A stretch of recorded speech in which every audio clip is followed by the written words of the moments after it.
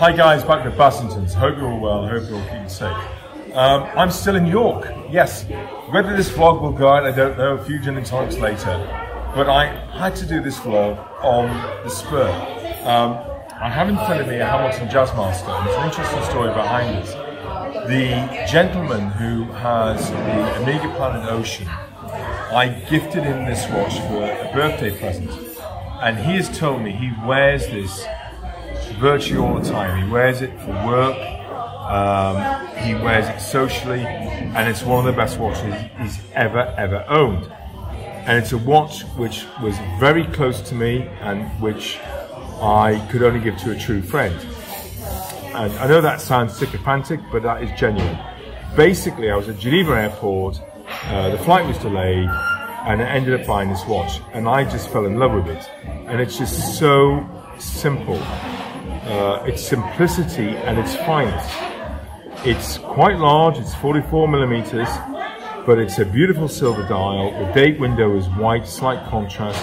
It has the sapphire caseback.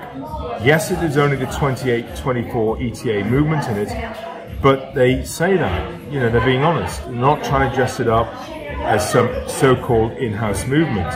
It has a sort of mock crocodile strap, obviously beautifully stitched with the white stitching, leather on the reverse, beautiful pin buckle. It is absolutely stunning, and I can't say anything else. This winds up stunningly well. Now, I wore this for a number of years. I then didn't wear it for a couple of years. I restrapped it, I serviced it, and I gifted it away to this close friend of mine.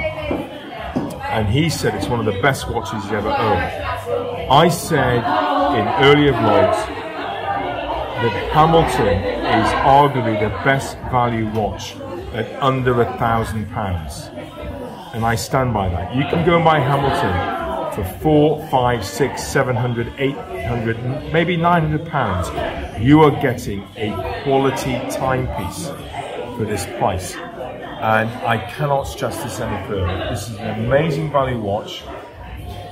And I'm sat here thinking, why do they give this watch away? Maybe I'm the fool. Stay safe and stay tuned.